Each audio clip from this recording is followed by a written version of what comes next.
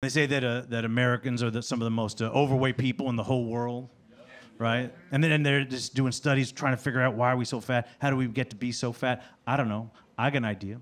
Maybe, just maybe, it's because a burger costs $2 and a salad's fucking $15.99. Right?